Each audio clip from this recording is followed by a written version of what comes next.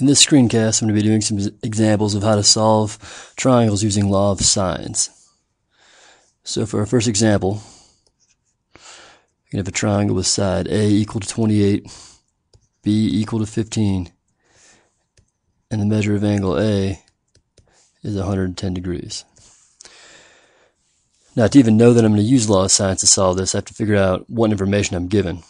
And what I'm given in this particular example is side-side angle. If you don't understand why that is, if you just sketch any arbitrary triangle and label it, angle A, angle B, side B, angle C, and side C. So I know angle A is 110 degrees, and I know side A is 28, and I know side B is equal to 15. So the information I'm given, okay, I've got two sides and one angle, but it's not the included angle. If I knew angle C, it would be side angle side, but it's not the included angle, so it's side side angle.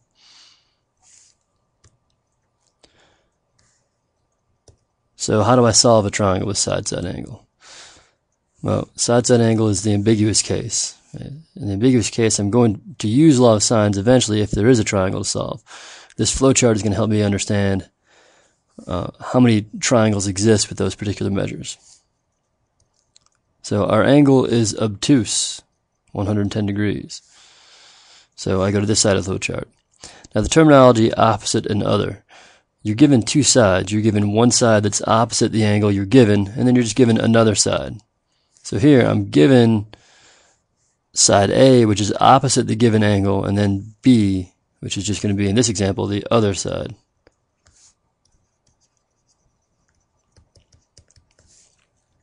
So opposite is 28 and other is 15. So opposite is bigger than other. So that means in this example, there's one triangle. Now that I know that, I'm going to solve it using law of sines. When you use law of sines, it's important to understand that there's always going to be one letter for which you know the angle and the side. And every proportion I write when I'm solving, I'm going to use sine 110 over 28. That ratio is going to be half of every proportion I use. Now, law of sines, I guess I'll write up here at the top of the page, sine of A over A equals sine of B over B equals sine of C over C. So either I'm going to use sine of B over B or sine of C over C. It wouldn't make any sense to use sine of C over C because I don't know angle C or side C. So I'm going to go with sine of B over 15. That way there's only one variable. Something important to understand right away is that my unknown is an angle. So that tells me I'm going to be using the arcsine function to solve this at some point. In other words, I'm going to know what ratio sine of B is equal to, and I'm going to use the inverse sine or the arcsine function to find the angle that has that particular ratio. The first thing to do is just to cross multiply. So I get 28 sine B is equal to is equal to 15 sine 110. And then I divide both sides by 28. You get sine of B is equal to 15 sine 110 over 28. The right-hand side of this equation is just a number. It's equal to sine of B, and sine is always less than 1 because it's a leg over a hypotenuse. So it's always going to be less than 1, but it's some decimal. It doesn't really matter to me what that number is. If you like doing it in multiple steps, I could evaluate this and rewrite it as an equation sine B equals some decimal. Or I could put it all in the calculator in one step. So I'll show you how I can put it into the graphing calculator in one step. So clear out of that. I know I want the arcsine function. That means I'm putting in a ratio and it's going to give me the angle. Right? And if we go back here, I want 15 times sine 110 divided by 128. So 15 sine 110 divided by 28. And sometimes it's good to make sure you've closed all your parentheses, as that going to do what I want in terms of order of operations. And it is. It's going to do this product. It's going to evaluate sine of 110, multiply that ratio by 15, and then divide the product by 28. And then it's going to plug that ratio in and tell me what angle has that sine ratio.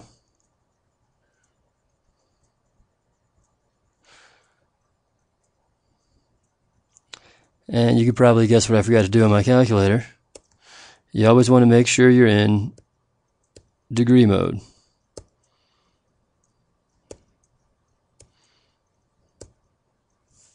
If you don't, you're going to get a lot of answers wrong. So I put my calculator in. Now I can just hit enter again, and it's going to do the last thing I just did, and that gives me the right answer, 30.22 degrees. Okay, so if you get an unreasonable answer, like negative something for an angle, which in this case it's a triangle, it can't be a negative angle, you might want to check and make sure you're in degree mode. The default on the graphing calculator is just to be in radian mode. So you always want to check that. So 30.23 degrees.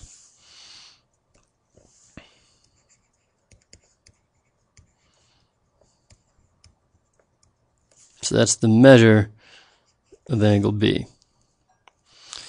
So now if I look in the information I know 2 my angles and 2 my sides. I still have one side to find and one angle to find. So I know angle A, angle B, and side B. I need to find C. Now remember what I said, that this proportion is the one that I'm always going to be using, or that ratio is always going to go into every proportion. So let's go back down here. Sine 110 over 28.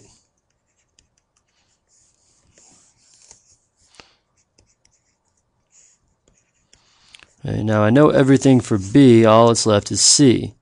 So I have sine C over C. Problem is there's 2 variables. But fortunately, in any triangle, if I know 2 angles, I can figure out the third. So angle A is equal to 110 degrees. Measure of angle B is equal to 30.23 degrees. If I add those together, I get 140.23 degrees. Subtract that from 180.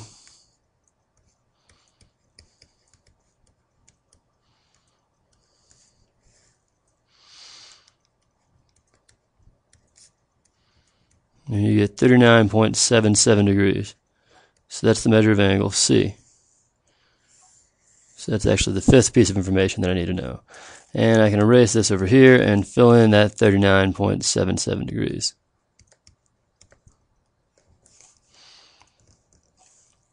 Now I have a proportion with one variable. Now this proportion is going to be different than the other. In this case, my variable is a side. I know both my angles. So I'm not going to hit second sine this time. I'm just going to hit sine of the angle when I enter this into the calculator. First I'm going to cross multiply. C times sine of 110 is equal to 28 times sine of 39.77. And I'm divide both sides by sine of 110. And side C is equal to 28 times sine 39.77 divided by sine of 110. So I think I'm ready to put this in the calculator. 28 times sine 39.77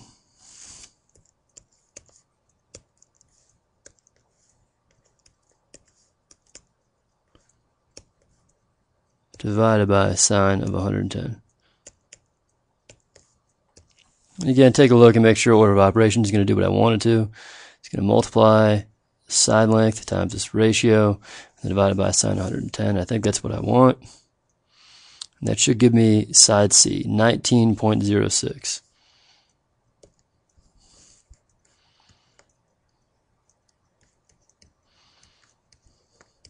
And that's side C. So at that point, I've solved for all 3 of the missing lengths, and the triangle has been solved.